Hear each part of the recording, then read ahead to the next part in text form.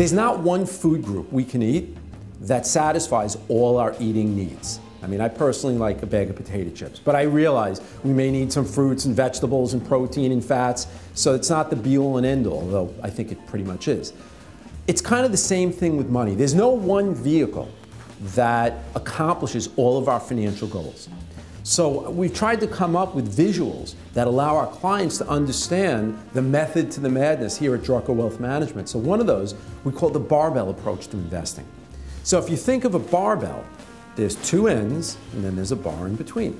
So on the left end of our barbell, we want to have things that are vehicles that are safe, that are conservative, that are defensive, that are low volatile, that provide guarantees.